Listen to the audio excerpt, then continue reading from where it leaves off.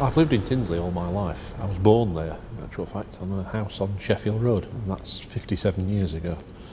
I was there till I was about, 12, 13, something like that. Then we moved further up onto St Lawrence Road. Then I moved back down onto Sheffield Road, and then when I got married, I moved on to Ferrers Road, and now I live up on Maplebeck Road. One thing I do remember from being at school, when I was at the junior school, they built the new junior school just after I'd started at the old one, and we had to move from one building to the other. And I remember walking up the road carrying a box full of stationery from one school to the other. And while we were at the new school, they started building the motorway. That was the reason why we'd had to move out of the old one, so they could knock it down to make room for it. And I can distinctly remember standing on the school playing field, looking at the building site and seeing all the gigantic earth movers moving up and down. And you could hear the pile drivers going as they were driving the piles to put the columns up for the viaduct.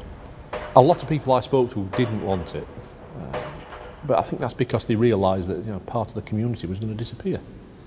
And although they moved people out of the area into new housing that was built around Tinsley at the time,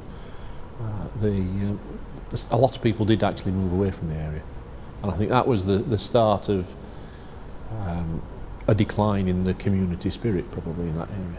In Tinsley, people always talk about the fact that we're a forgotten area, and everybody seems to think Sheffield finishes when it gets to the motorway.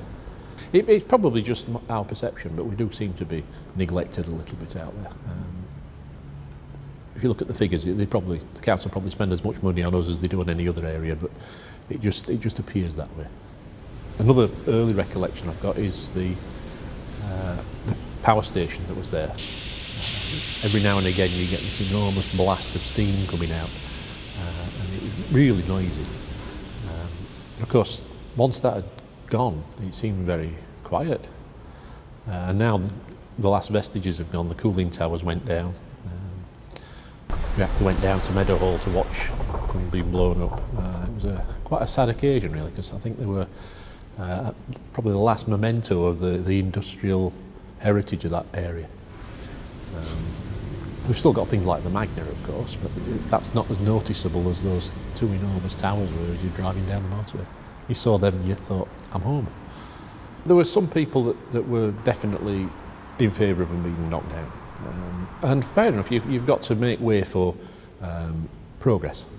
It's one of the things that you've got to accept in life.